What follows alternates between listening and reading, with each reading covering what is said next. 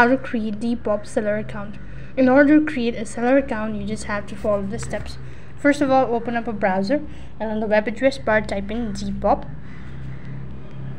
When you type in Depop, it's going to take you to the official web page. So then you have to go ahead and log in into your account. So while you're on this page, you have to go ahead and press the link that's going to take you to the other field. This is how it's going to look like. So you're going to accept all of the terms and conditions and press on sign up.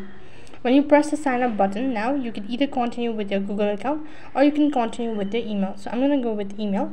Type in your information, that is first name, last name, email address, username, and then a password. So quickly enter all of these information. So when you're done entering your information, then you have to go ahead and verify your identity. So to verify your identity, a verification code will be sent to your email address. So you just have to go ahead and enter that and you'll have successfully verified. Along with that, you've successfully created your account, Depop account. That is all for this video. I hope the video was helpful. Make sure to like, share, and subscribe to our channel. Thank you for watching. See you in the next video.